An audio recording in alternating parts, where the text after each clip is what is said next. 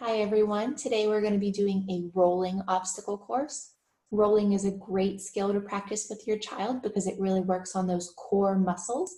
It's good heavy work, deep pressure for your child, that calming, regulating input when they're really engaging those core muscles.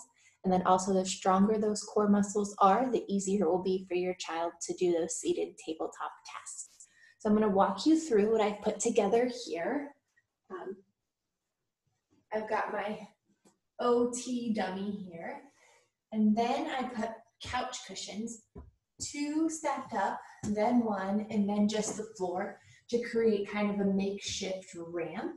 Rolling down on an incline like this is going to be easier than rolling on a flat surface because gravity is helping you go down.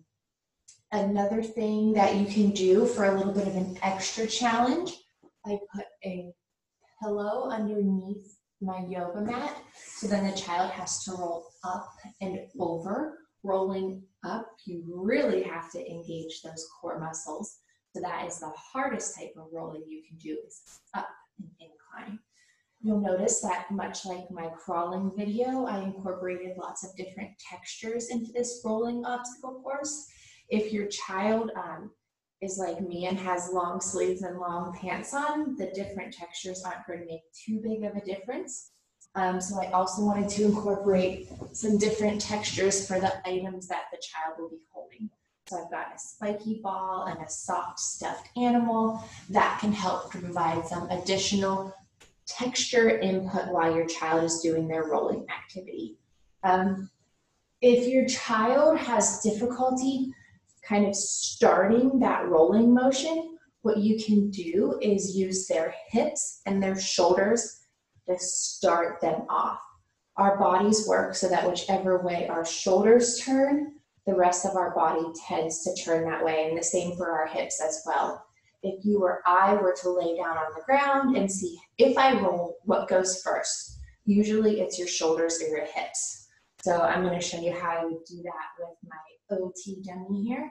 I would just put my hands on the child's hips and roll them. And you can see from this dummy that once I start rolling the hips, the rest of the body rolls as well. You could also do it with the shoulders. Keep the arms tucked, roll, roll, roll.